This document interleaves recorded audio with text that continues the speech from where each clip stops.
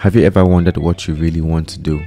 Like something that you just do for fun and for free? This is called your passion, and I'm here to tell you how to find it in 5 simple steps. But before I get to that, I want to talk about how I found my passion. Growing up, I grew up in Nigeria, then I spent the other half of my life in Dubai. Back in secondary school, I used to sell like lollipop to my friends. So I go to like the street market, I buy lollipop for like, for example, $1. I come to my school, I sell it for like $10. So I used to usually upcharge people. If you're in my school, I'm sorry. Yeah, I was basically scamming you guys. So I always had passion for like hustling and business. Back in college or university, I tried different things. I used to have an online shopping website. I used to code. I used to have a shoe business I started with my friend. I used to basically just do a lot of things. I was very inquisitive. I wouldn't say I was a master of any, but I was definitely what people call the jack of all trades and master of none. Until one day I was going on a field trip and my friend just handed me his camera.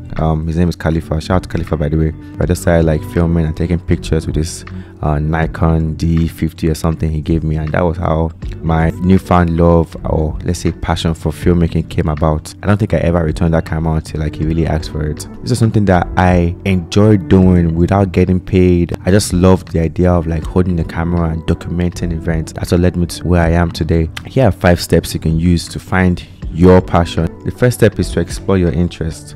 You start by thinking about the things that interest you the most. What do you enjoy doing in your free time? Or what kind of books or movies you like to read? This can help you find your identity in areas that you might be passionate about. Second step is to try new things, giving new things a chance in your life. Most of us don't really give new things chances in our life because we are scared to, to leave our comfort zone. But once you have an idea of what interests you, try new things to relate to those interests. Take on a new hobby or join a club or a class. This can help you discover new areas or interests. Step 3, pay attention to what makes you happy. As you try the new things that we spoke about earlier on, pay attention to how they make you feel. What activities give you the most excitement and joy and fulfillment? This could be hidden clues to find what you are truly passionate about. Step 4, once you've found what brings you excitement and happy, reflect on your strengths. So think about the things that you are naturally good at. What comes easy to you? What do others compliment on you? Your passions are often aligned with your strengths, so this could be a helpful way to identify them. And lastly,